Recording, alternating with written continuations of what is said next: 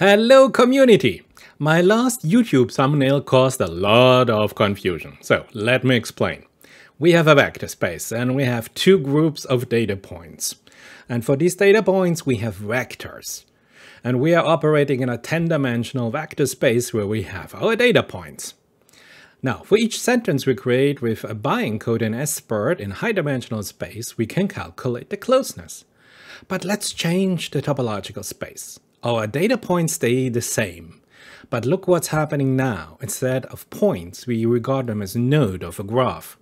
And you know, if we have a graph, we can construct edges. UMAP does this for us.